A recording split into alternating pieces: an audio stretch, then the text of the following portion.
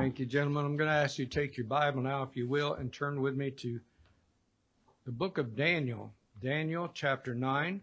Daniel chapter 9. And then later on, for those of you who like to be ahead of things, we'll be looking at 2 Thessalonians chapter 2.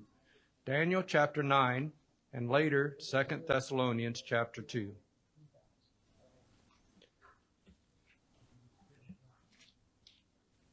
Daniel chapter 9, I want you to look at verse 25. Daniel had been given a vision, a message, if you will, from an angel. And in verse 25 of Daniel 9, it says, "Know therefore and understand that from the going forth of the commandment to restore and to build Jerusalem unto Messiah the Prince shall be 7 weeks and 62 weeks. The street shall be built again, and the wall, even in troublous times. And after 62 weeks shall Messiah be cut off, but not for himself. And the people of the prince that shall come shall destroy the city and the sanctuary, and the end thereof shall be with a flood, and unto the end of the war desolations are determined. And he shall confirm the covenant with many for 1 week, and in the midst of the week shall he cause the sacrifice and the oblation to cease. For the overspreading of abominations he shall make it desolate, even until the consummation, and that determined shall be poured upon the desolate." Now call your attention to verse 26, where it says, "After 62 weeks shall Messiah be cut off, but not for himself, and the people of the prince that shall come shall destroy the city and the sanctuary." What we're reading about there are two different beings entirely, the Messiah and the prince that shall come. These are not two titles for the Messiah. These are two different titles, two different individuals. Let's pray. Father, thank you so much for blessing us. Thank you that we have the opportunity to come together, to look into your word, to learn from it, and to grow thereby.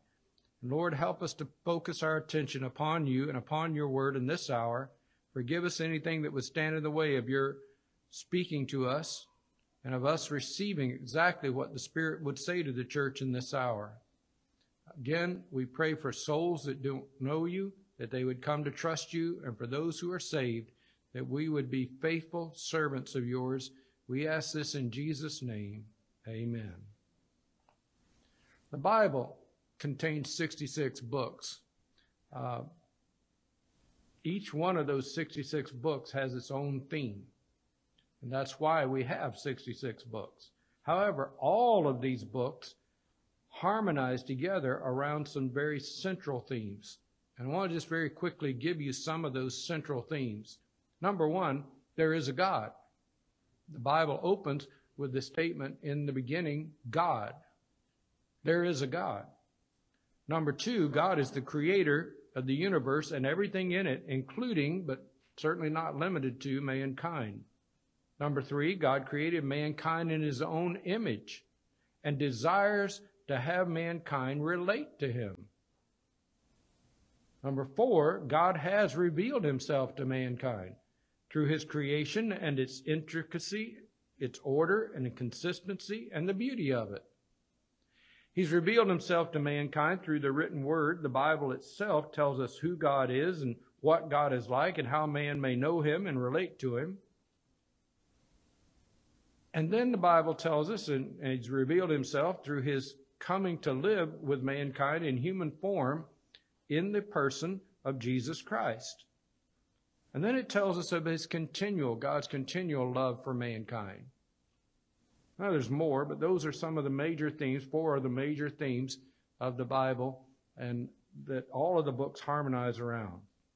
We also know that mankind has rebelled against God and rejected his revelation of himself and injected their own personality into their view of God. And the rejection of God and his revelation is called sin.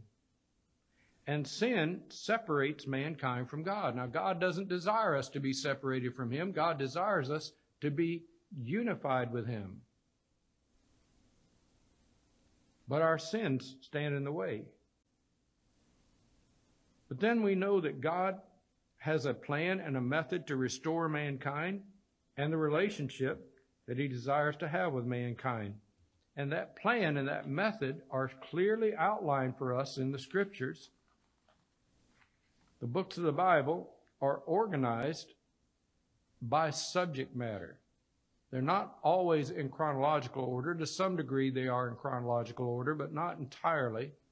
For example, you may have some of the prophets who are later in the books who wrote during the times of the kings, which was in an earlier part of the Old Testament.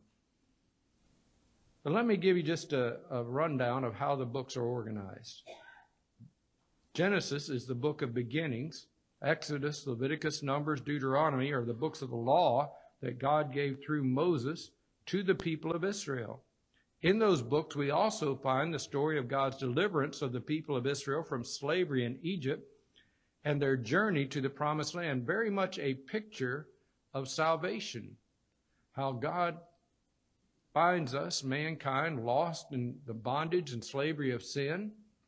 We cry out to him. He sends a deliverer, in the case of Israel, Moses, who comes, and those who will follow him, those who will put their faith in him, follow him to the Promised Land. Very much a picture of salvation. Then Joshua through Nehemiah are books of history, and they document how God worked through the lives of the people of Israel in that Promised Land. And they teach us how God wants to work in our lives, because as you read of these stories of the people of the Old Testament, how God worked with them, that's how God will work with you. It's how he works with people in general. Job, through the Song of Solomon, are books of poetry, but they're more than nice or even beautiful poems.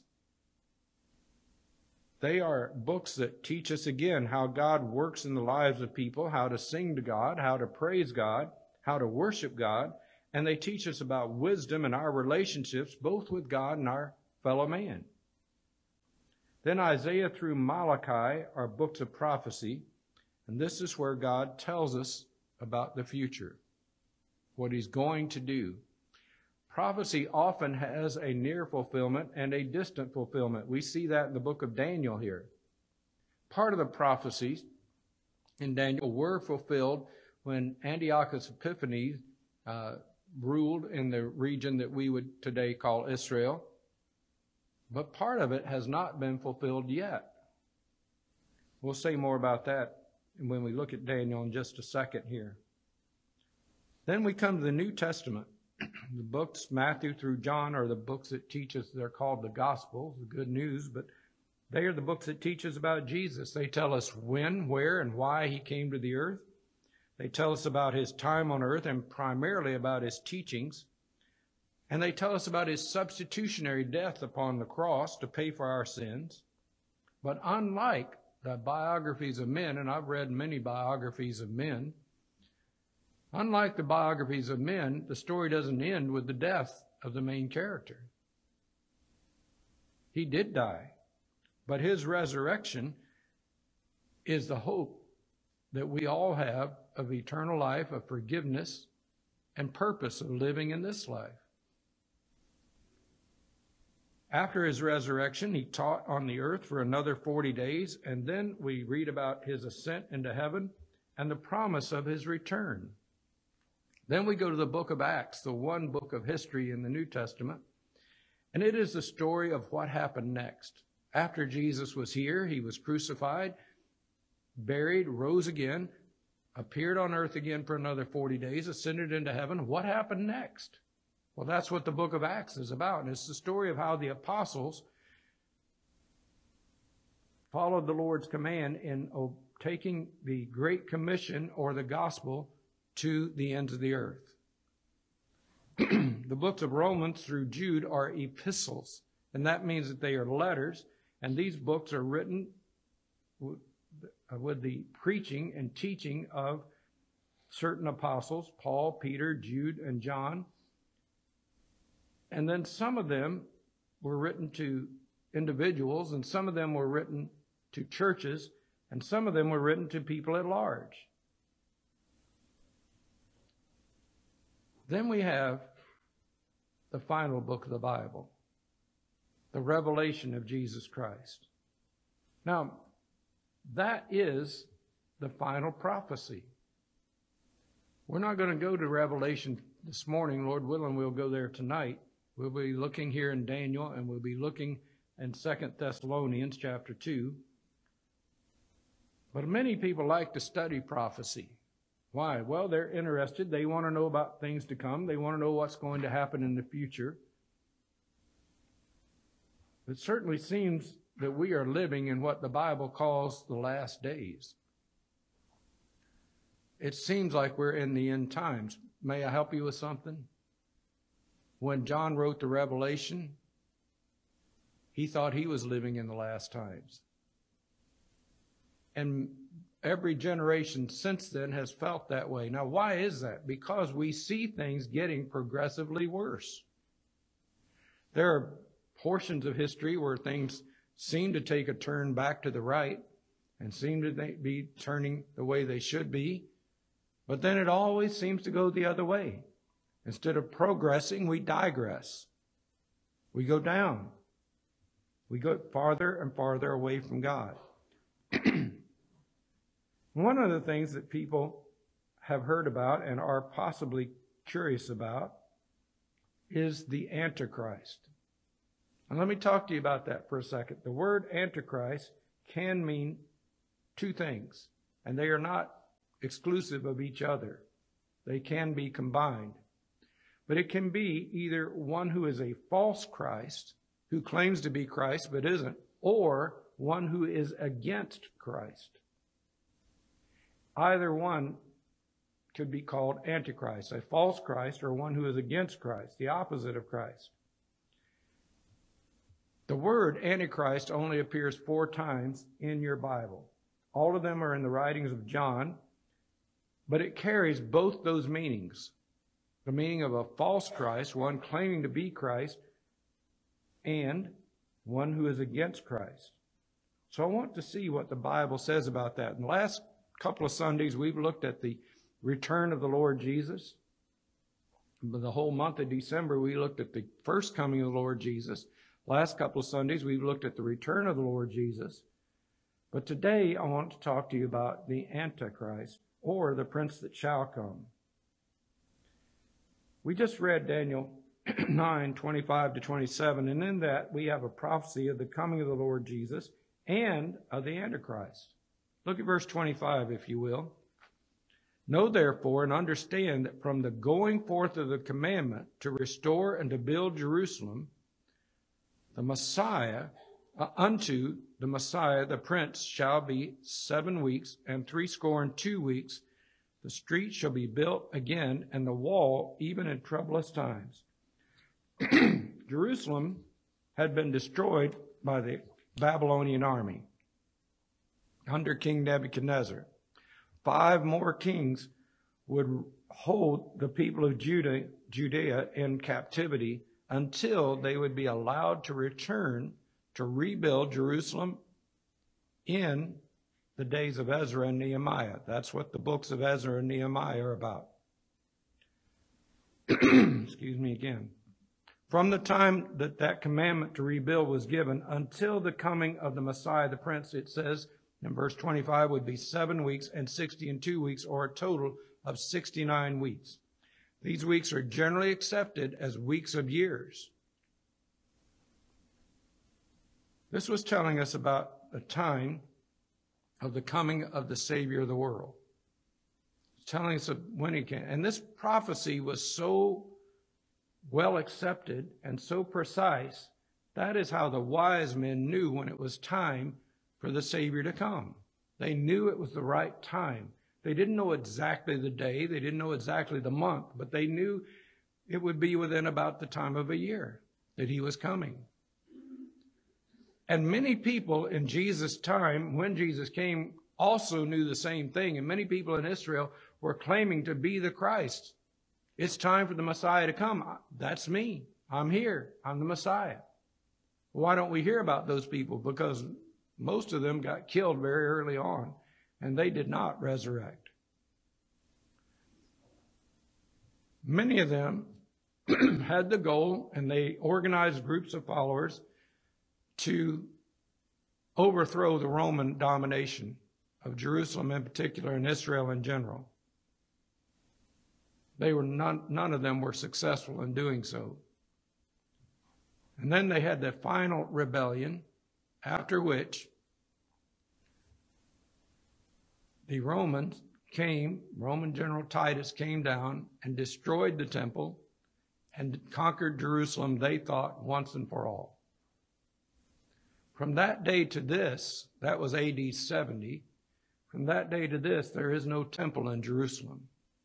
We have the place where it stood, and there's part of a retaining wall for that mountain. They call it the Wailing Wall. There's an arch of a ramp that used to lead up to the temple, but the temple itself is gone. The Romans took it down stone by stone, and they took it apart for various reasons. First of all, they wanted to destroy the Jews' motivation to rebel against them. By taking away their place of worship, they thought they would do that. And secondly, there was a great deal of gold between those stones. And they took the gold and took it back to Rome, and more recent archaeological discoveries have told us what they did with it. They used the money to finance the building of the Colosseum in Rome.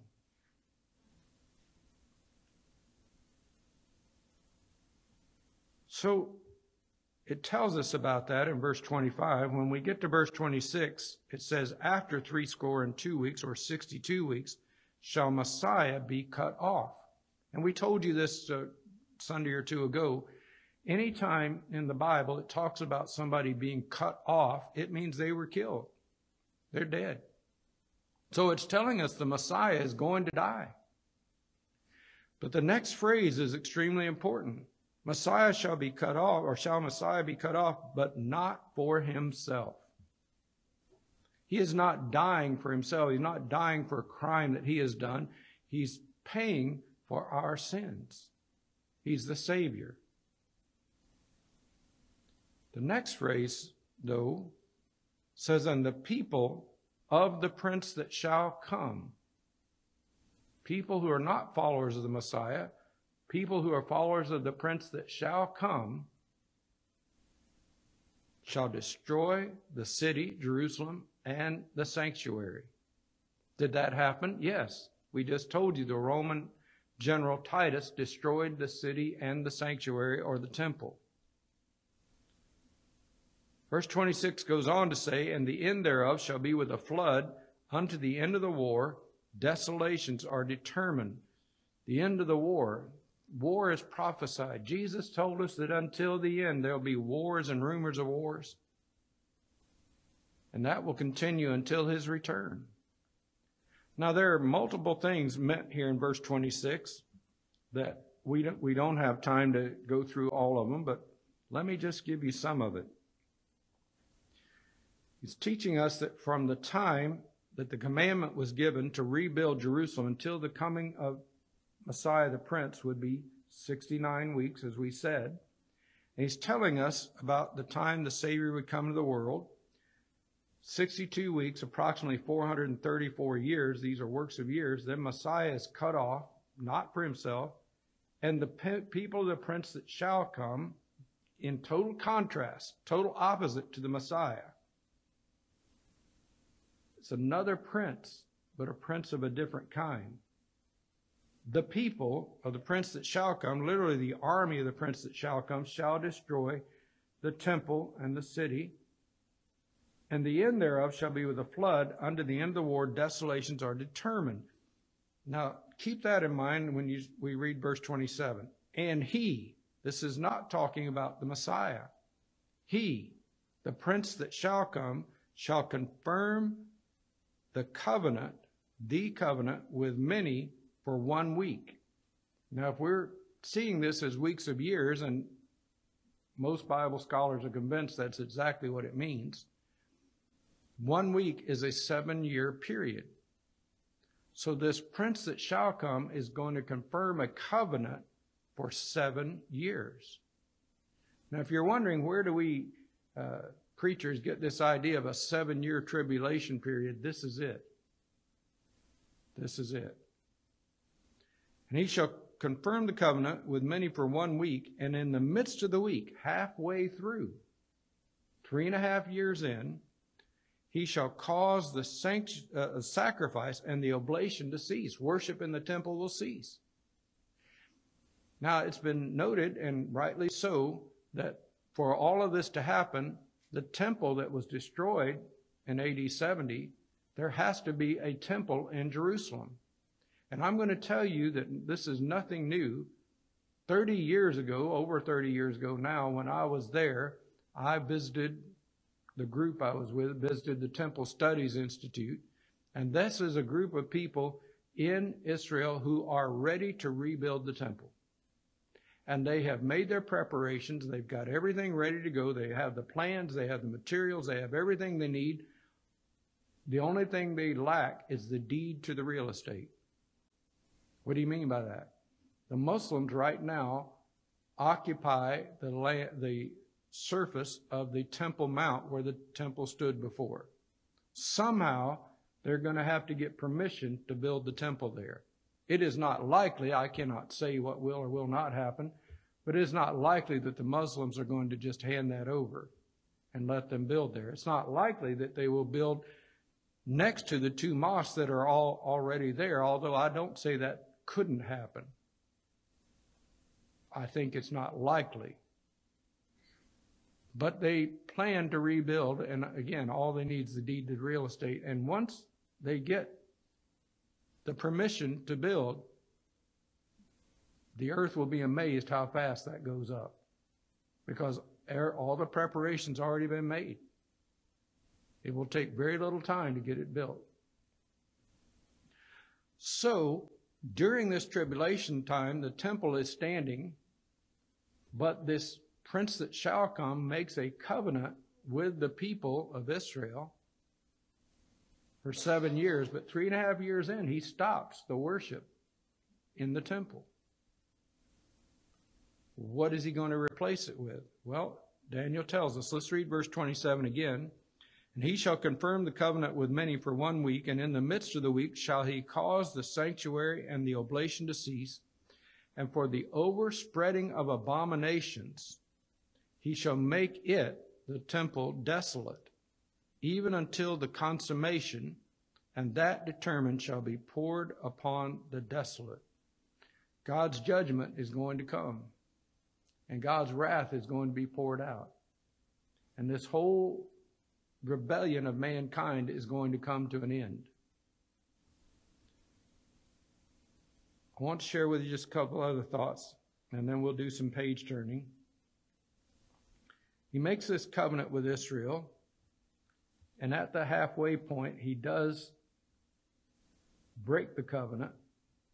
Daniel chapter 12, verse 11 says, and from the time that the daily sacrifice shall be taken away, and the abomination that maketh desolate, remember that phrase, the abomination that maketh desolate shall be set up. There shall be 1,390 days, 1,290 days, or 3.5 years. That's Daniel 12, just like it says in Daniel 9. This happens at the midpoint of that time that we're calling the tribulation period. And this prince that shall come is the AntiChrist. Now, we'll show you that later on. So some want to interpret Daniel 9:27, as we said, as the time of Antiochus Epiphanes, who sacrificed a pig upon the altar in the temple. And it may have a reference to that. I'm not going to say that it has nothing to do with that. It's a good chance there it makes reference to that in a near fulfillment. That, by the way, begins what we call the story of Hanukkah, and was celebrated last month. But in Matthew chapter 24 and verse 15, the Lord Jesus referred to an event that was yet future. Now, Antiochus Epiphanes appears hundreds of years, 160 years approximately, before Jesus came. Can't be talking about him. Listen to Jesus' words in Matthew 24:15.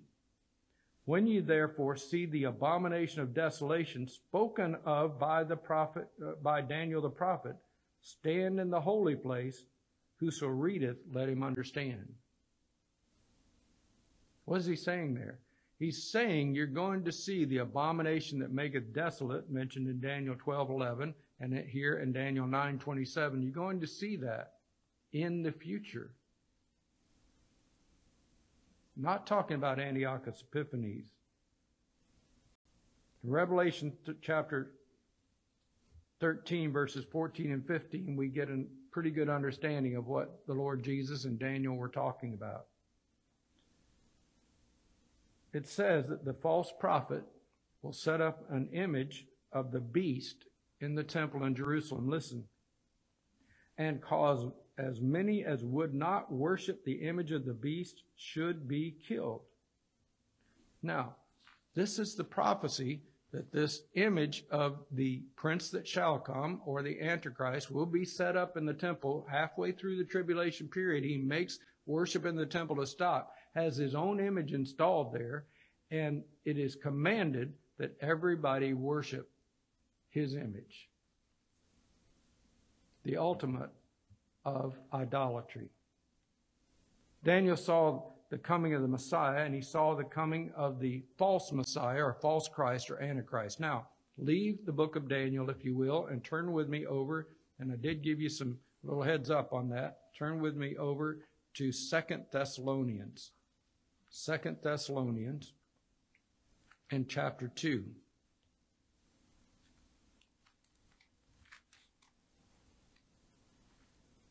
Second Thessalonians in chapter 2. The book of 2 Thessalonians was written, obviously, after the book of 1 Thessalonians. It's letters. They're letters to the church in Thessalonica. Paul had been to Thessalonica. He had spent some time teaching there. And then he wrote the book of 1 Thessalonians. In the book of 1 Thessalonians, he talks about the return of the Lord. Now, we looked at that a couple of Sundays ago. But he talked about the return of the Lord. Somehow, in the interim, somebody had sent a letter to the church at Thessalonica and signed Paul's name to it. And by the way, let me help you understand that. That was not such an unusual thing. In the period of the New Testament and after, people did many times author documents and sign one of the apostles' name to it. They were fraudulent.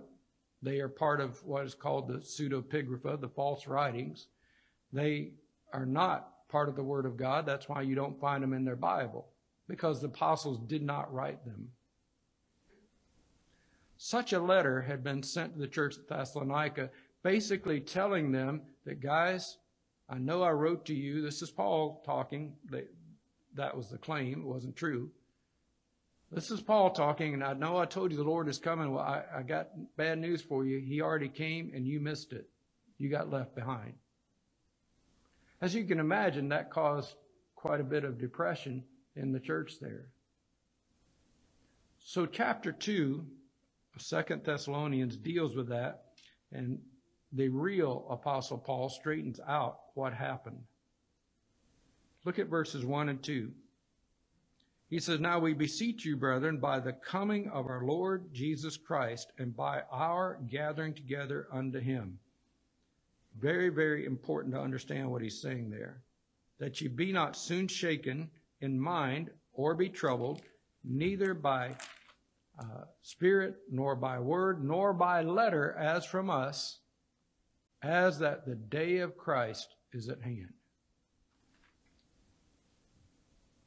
Here's what's happening. First thing he speaks of in verse 1, he says, we beseech you by the coming of our Lord Jesus Christ. He's saying, I'm telling you, he's still coming. He hasn't come. You haven't missed it. He's still coming. I beseech you by the coming of our Lord Jesus Christ. I want to plead with you. I beseech you. I want to plead with you in the truth of the coming of the Lord Jesus Christ. And, watch it, by our gathering together unto him. Our gathering together unto him. What is he talking about? Well, we looked at this again before, but back in chapter 4 and verse 13, he says, I would not have you to be ignorant, brethren, concerning them which are asleep, that ye sorrow not, even as others which have no hope. For if we believe that Jesus died and rose again, even so them also which sleep in Jesus have died, believing in Jesus, will God bring with him. For this we say unto you by the word of the Lord, that we which are alive and remain unto the coming of the Lord shall not prevent or go ahead of them which are asleep. For the Lord himself shall descend from heaven with a shout, with the voice of the archangel, with the trump of God. We sang that song a little bit ago, listen for the trumpet. And the dead in Christ shall rise first. Then we which are alive and remain shall be caught up together, taken out together with them in the clouds, to meet the Lord in the air, and so shall we ever be with the Lord. That's what he's talking about in chapter 2 and verse 1 when he talks about our gathering together unto him. So I'm pleading with you in verse 1, he says, to listen to me, listen to what I'm teaching. You've received a letter that was wrong. This is the real Paul talking here. And I'm pleading with you, the Lord is still coming, and we're still going to be gathered up to him. Verse 2, continuing the thought, that ye be not soon shaken in mind or be troubled. You can imagine they were shaken in mind and troubled. How could the Lord have come and we missed it? And what's going to become of us now? That ye be not soon shaken in mind or be troubled, neither by spirit. Don't listen to every spirit. John tells us in 1 John, try every spirit. Nor by word, somebody says it, nor by letter as from us, even if it looks like a letter from me. If it contradicts what I've told you before, it's not from me. It's not true. As that the day of Christ is at hand. The day of Christ, not speaking of the rapture, but speaking of his coming in judgment. Apparently they thought they had missed the rapture, and now the day of judgment was coming, and they're left behind to endure that. But great hope is given in verse 3. Let no man deceive you by any means, neither by spirit, by word, or by letter as from us. Let no man deceive you by any means, for that day shall not come. What day? The day of God's judgment shall not come, except there come a falling away first. Now that's an interesting phrase. Many Bible scholars see this falling away as a great apostasy, and indeed the word falling there is the word apostasy. There's no question about that. They see it as a great apostasy, a great turning away from Jesus Christ by his own people. And I'm not going to stand here and tell you that it couldn't mean that. It may very well mean exactly that. I'm not going to say that that isn't going to happen. But the words falling away could also refer to the people of the Lord having gone away and no longer being there. Wasn't that the same thing? Well, it's similar, isn't it? But maybe they've just turned away and they're not following the Lord. In John chapter 6, after Jesus gave his great sermon on the bread of life, near the end of the chapter, it says that from that day forward, many of his disciples turned back and walked no more with him. And Jesus turned to the 12 and said to them, will you also go away? And Peter looked at the Lord and said, Master, to whom shall we go? Thou hast the words of life. But many of them didn't follow him anymore after his sermon on the bread of life. That's an apostasy. And that could be exactly what's meant here. Again, I'm not at all saying that's not what it's saying. But there seems to be also the idea of people of God just not being there. And I'll tell you why we even have that thought in a moment.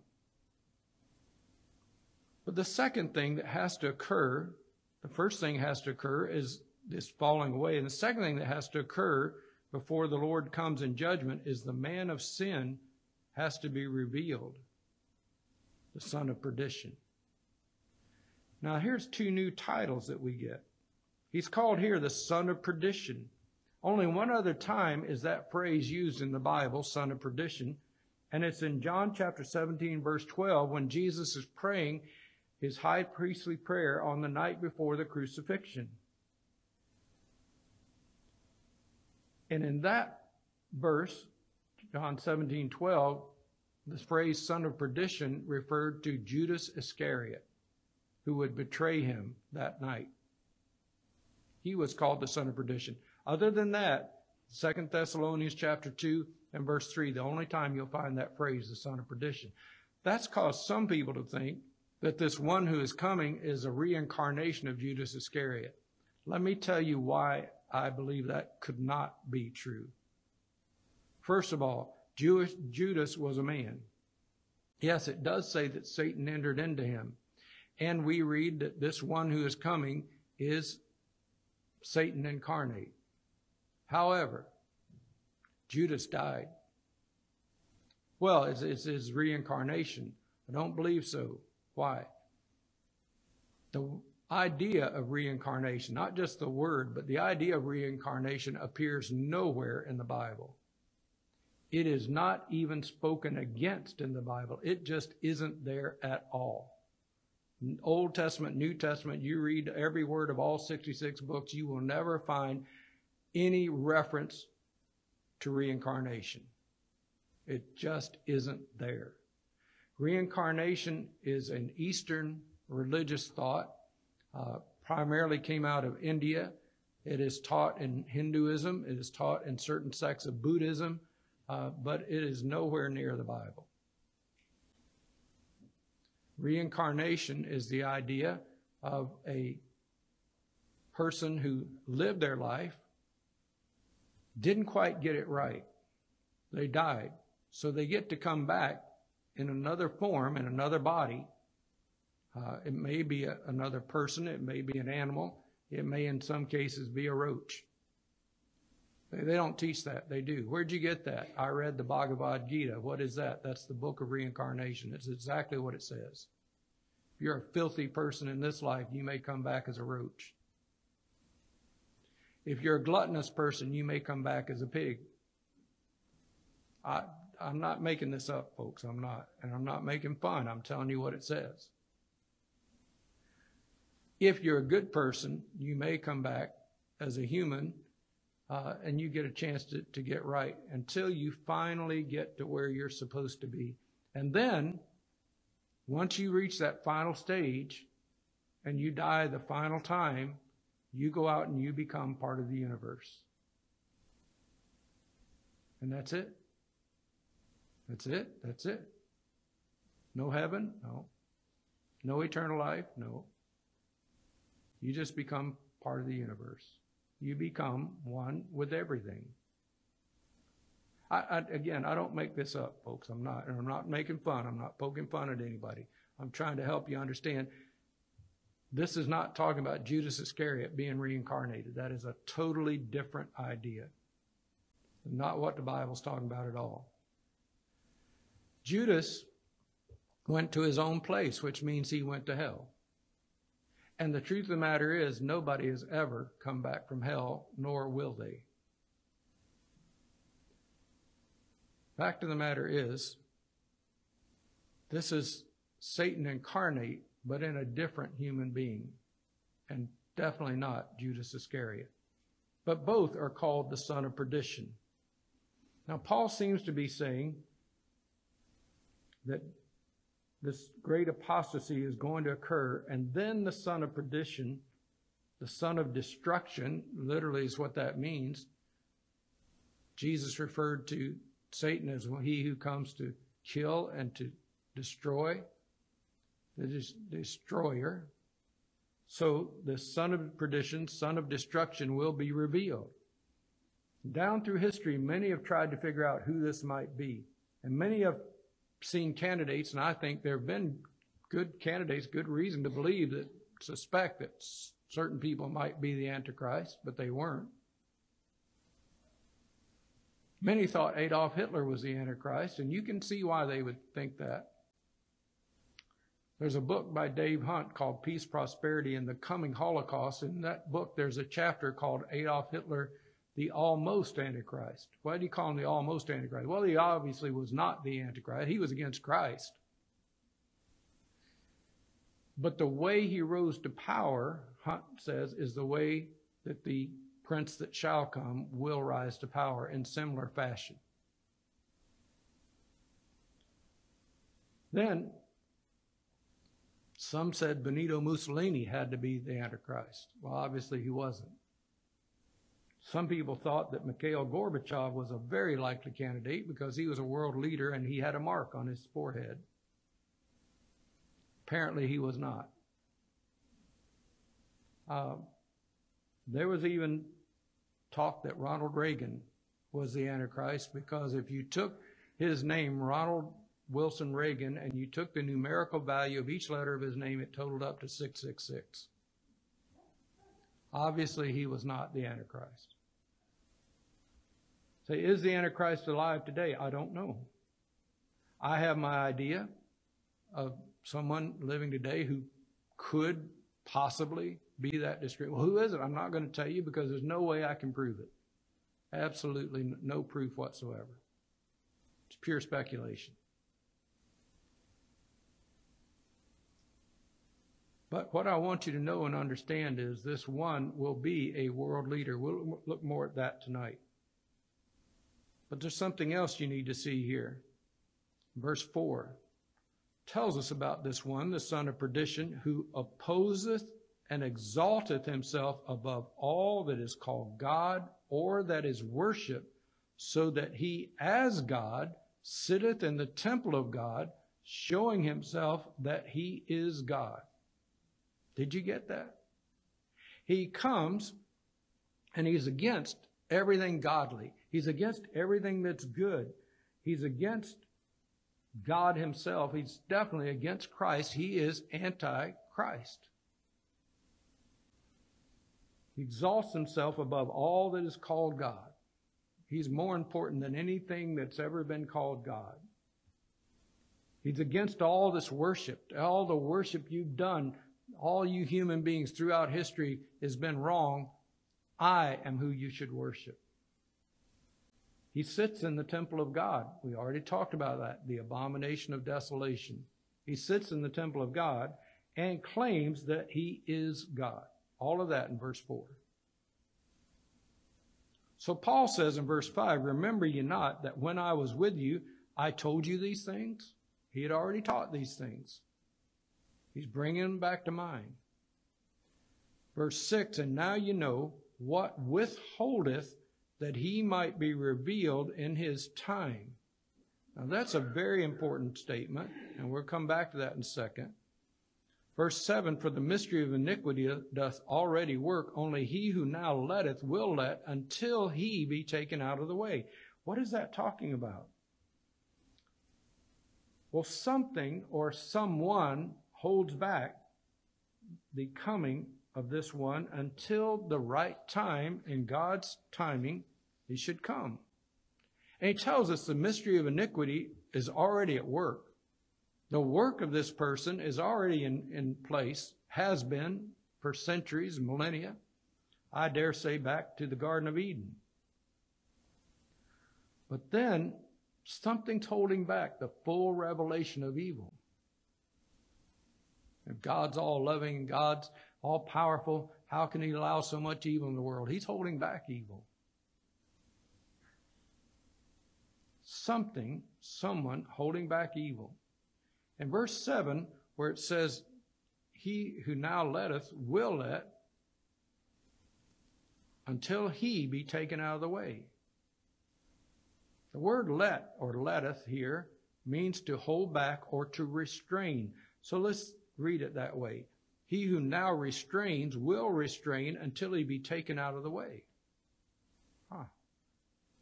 1 Corinthians 3:16, New Testament believers are dwelt with the Holy Spirit. It says, know ye not that ye are the temple of God, and that the Spirit of God dwelleth in you?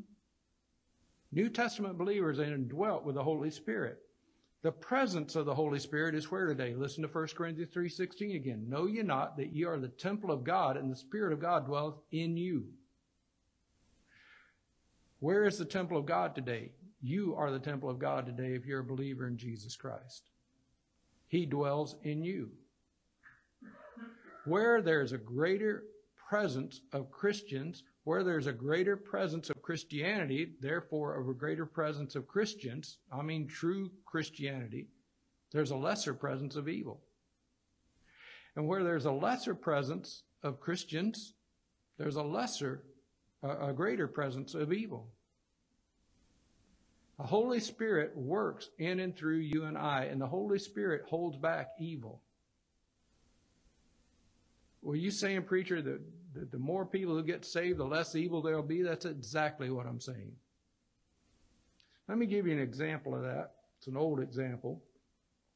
Back many years ago in America, we're going back now, and I'm referring back to a period of 100 years ago approximately, give or take a few years. Alcohol was considered public enemy number one, and so the U.S. government prohibited the sale of alcohol, which caused illegal alcohol traffic, and that happened. That's always been the argument against it. But preachers, great preachers, would go into cities and preach, not for a weekend or a week, but for a month and sometimes 2 and 3 months at a time. They would build great tabernacles.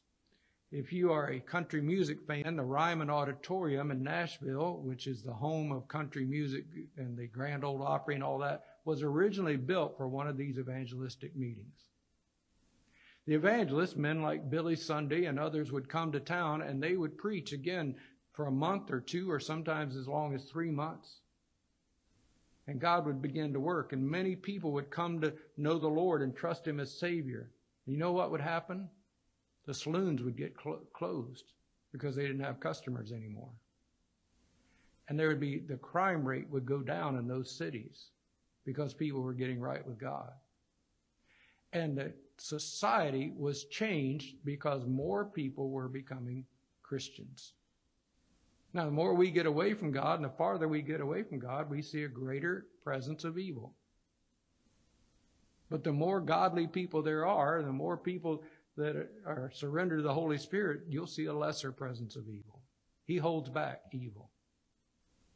Now, you think it means more than that, preacher? I think it means more than that, but I just gave you a very practical application. So verse 7 again, the mystery of iniquity doth already work. Satan's already at work in this world, has been. Only he who now lets will let until he be taken out of the way. That's the Holy Spirit. When is the Holy Spirit going to be taken out of the way? When Jesus comes and calls his people out of this world. When the rapture occurs, then he who now lets or restrains will not be here to let or restrain in the sense that he is today.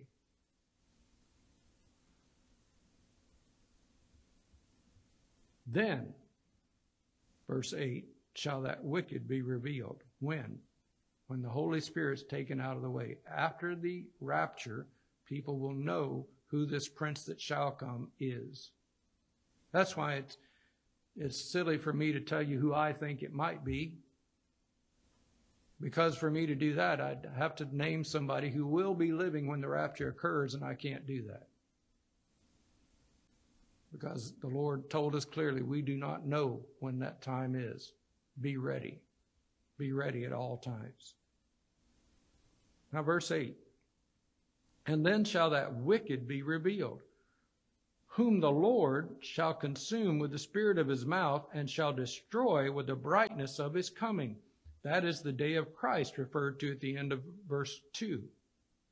When the Lord comes, then shall that wicked be revealed. The rapture will come. The world will know who the Antichrist or the prince that shall come is. And he will have his time of reign. He will reign over the earth for a period. But he is also the one whom the Lord himself shall descend from heaven and destroy with the spirit of his mouth and with the brightness of his coming, as described in Revelation chapter 19, verses 11 to 21. In that passage, we'll not take time to go over there today, But in that passage, you're going to see that the Lord Jesus is coming, and that he has a sharp two-edged sword coming out of his mouth. What is it talking about? A sharp two-edged sword coming out of his mouth. Hebrews 4:12. The word of God is quick and powerful and sharper than any two-edged sword, piercing even to the dividing asunder of the soul and spirit, of the joints and marrow, and is a discerner of the thoughts and intents of the heart.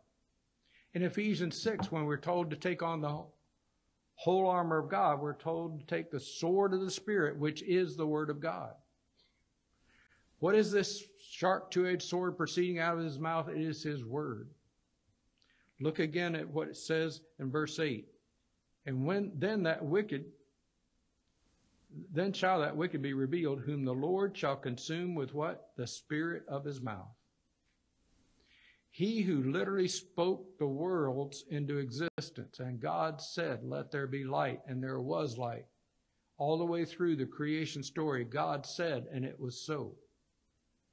He who spoke the worlds into existence will speak the beast out of existence. He will judge the world by his word. But that's not all. Verse 8 again. And then shall that wicked be revealed, whom the Lord shall consume with the spirit of his mouth, and shall destroy with the brightness of his coming. He comes with the glory of God. He comes with that brightness, which after Moses had spent time with the Lord and he came down to speak to the people of Israel, they had to put a veil over his face for no one could look at him. His face was glowing with having been in the presence of God. At least twice in the scripture it talks about angels appearing, and it says their countenance was like lightning, or as the sun shineth in its strength. Couldn't look upon it because they'd been in the presence of God. He destroys him with the word of his mouth, the sword of his mouth, the sword of the Spirit, and the brightness of his coming. Verse 9. Even him, the one destroyed, is even him whose coming is after the working of Satan with all power and signs and lying wonders. Don't miss that. He comes, this prince that shall come, comes after the working of Satan, means according to the working of Satan, with power and signs and lying wonders. Has that ever happened before? It has. Do you remember how God sent Moses to speak to Pharaoh and say, let my people go? Pharaoh would not. And God used Moses to bring miracles to convince Pharaoh to let the people go. Each one of those miracles was a judgment on one of the gods of Egypt. But there were two fellows, Jannes and Jambres. They were the magicians of Pharaoh. Now, if you go back and read in Exodus the story of those magicians, it doesn't give their names there. So where do you get their names, preacher? 2 Timothy chapter 3, verse 8, they're named. These two magicians were Jannes and Jambres. They were magicians of Pharaoh, and they duplicated or seemed to duplicate some of the miracles that Moses did. But there came a point where they couldn't do it. Why? They were not empowered by God. Their working was after the working of Satan, and they had power and signs and lying wonders. I'm going to tell you that I have seen, and right in this room, I have seen illusions done that you just cannot understand. You cannot conceive of how it happened. But it was just that. It was an illusion. What you thought you saw was not what actually happened. Give us an example. I thought I would. We had a fellow here years ago named Charles Harris, a good friend of mine, and he preached here Sunday through Wednesday. And he said on Sunday he was going to predict Wednesday morning's newspaper headlines. And so he took a piece of paper, stood right here where I'm standing, and wrote something on a piece of paper. He folded it up, and there was a box brought up here, and he didn't put it in the box. He had somebody else. There were some other men up here on the platform, put it in the box. The other men, he didn't touch it, put a lid on the box and put padlocks on the box. Then they put masking tape over the edges, and they wrote their initials on it so that if anybody broke the tape, you'd know. Then he gave the box to me. He didn't give it to you. He didn't touch it. He had me take the box, and I put it away till Wednesday night. He had no access to that box whatsoever. On Wednesday night, when he came here, just as he said, we put the box up here, and he didn't open it. The same men who closed it and sealed it opened it and took it out and took out the piece of paper, and he stood over here with the Wednesday morning's newspaper, and what was on the paper in the box was the same as Wednesday morning's newspaper headlines. I asked him later, I said, "How did you do that?" He said, and listen carefully to what he said. Now I'm going to use his words. He said, "I'm not going to tell you." He said, "But if I did tell you, you'd look at me and say, 'You sneaky dog.'" It's an illusion. It wasn't real. It's an amazing illusion, but it was an illusion. Do you understand what I'm saying? So Satan can imitate the works of God, but they aren't the works of God. Satan does not have the power of God. Don't misunderstand me. Satan has power, but he does not have the power of God. That's why Jannes and Jambres could imitate up to a point, and then they couldn't go any farther. Verse 10. "And with all deceivableness of unrighteousness in them that perish, because they receive not the love of the truth, that they might be saved. For this cause God shall send them strong delusion, that they should believe a lie, that they all might be damned, who what? Believed not the truth, but had pleasure in unrighteousness." Here's what he's saying. The prince that shall come comes with all deceivableness and unrighteousness. And the people, them that perish, are condemned forever. Why? Because they receive not the love of the truth. What is the love of the truth? John 14:6, Jesus said, "I am the way, the truth, and the life. No man cometh unto the Father but by me."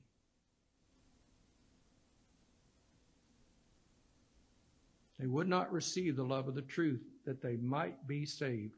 Romans chapter 1, verse 16. Paul says, "For I am not ashamed of the gospel of Christ, for it is the power of God unto salvation to everyone that believeth, to the Jew first, and also to the Greek." Same gospel for everybody. And everyone who believes is saved. So for this cause, because they rejected Christ, because they rejected the truth, because they rejected salvation, God sends them strong delusion, a mental straying off, unable to find the way, being lost. Again, John 14:6, "I am the way, the truth, and the life. No man cometh unto the Father but by me." The result of that is that they should believe a lie, or literally the lie, that the prince that shall come will save them. Because they have rejected the Lord Christ, they will receive the AntiChrist. And what verse 12 is saying is that they will be damned, condemned already, because they have not believed in the name of the only begotten Son of God, John 3:18, who believe not the truth. "I am the way, the truth, and the life. No man comes unto the Father but by me," John 14:6. But they had pleasure in unrighteousness. They choose the pleasure of sin for a season over the forgiveness of Christ and eternal life forever. So Paul tells us the mystery of iniquity doth already work. John writes and says, "Every spirit that confesseth not that Jesus Christ is come in the flesh is not of God. And this is that spirit of Antichrist, whereof you have heard that it should come, and even now is in the world. You're of God, little children, and have overcome them, because greater is he that is in you than he that is in the world." 1 John 4:3 and 4. 1 Timothy chapter 2, verses 4 through 6 speaks of the Lord Jesus, Emmanuel, the Christ, our Savior. And he says, "Who will have all men to be saved and to come to the knowledge of the truth." I am the way, the truth, and the life. No man cometh unto the Father but by me. For there is one God, and one mediator between God and man, the man Christ Jesus, who gave himself a ransom for all, to be testified in due time. John chapter 1, John chapter 1, verses 11 and 12. He came unto his own, and his own received him not. But as many as received him, to them gave he power to become the sons of God, even to them that believed on his name. So the big question is, have you received him? If you have, then praise God. Praise God. If you have not, the question is, will you? Preacher, do you think it's too late? It's not. It's not too late. According to all that we've read today and all that we've seen today, it is not too late. You can still trust the Lord and be saved. So will you? Will you pray and will you trust him? Let's pray together. Heavenly Father, thank you so much for blessing us. Thank you for the time that we've had together here today. Thank you for your word, so clear and so plain. Thank you for Jesus who loved us and gave himself for us. And now, Lord, I pray that each person hearing us today would take a moment to examine their own heart and their own life and to believe and understand that Jesus is the way, the truth, and the life. There's no other way to come to the Father but by him. One mediator between God and man, the man Christ Jesus.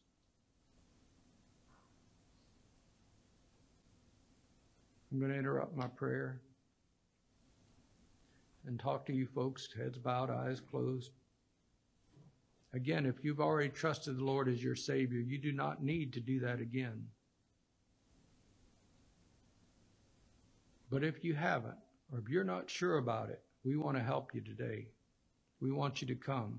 Let us take a Bible. Let us show you how to be saved. You'll do that, won't you? Maybe you're here today and you're listening electronically, or you're in your seat and say, well, I don't know exactly what it's all about. Sounds good to me. I'm not sure what it's all about. Well, that's what we want you to do. Come and let us show you what it's all about. Take a Bible and show you what the Word of God has to say that you might be saved. If you've already trusted the Lord as your Savior, you do not need to do that again. But if you have not, and you would like to, we're going to sing a hymn of invitation. As we do, we invite you to come. Let us help you. It may be that everybody listening today has already trusted Jesus as Savior, and I'm going to say it one more time. You do not need to do that over. But if there's anyone listening who is uncertain, I invite you to pray with me now. And pray and say, Lord Jesus, I believe. I believe that you love me. I believe that you are the Son of God.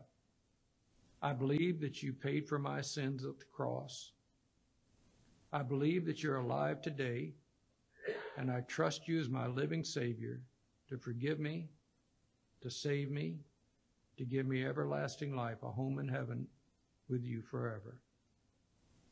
Thank you, Lord Jesus. And maybe you prayed that prayer with me, maybe you didn't. You still have a question about it, I want you to come. We're going to sing a hymn. I'm going to leave the platform. As the Lord has spoken to you, you come. Father, bless and move this invitation time. We do pray in Jesus' name. Amen.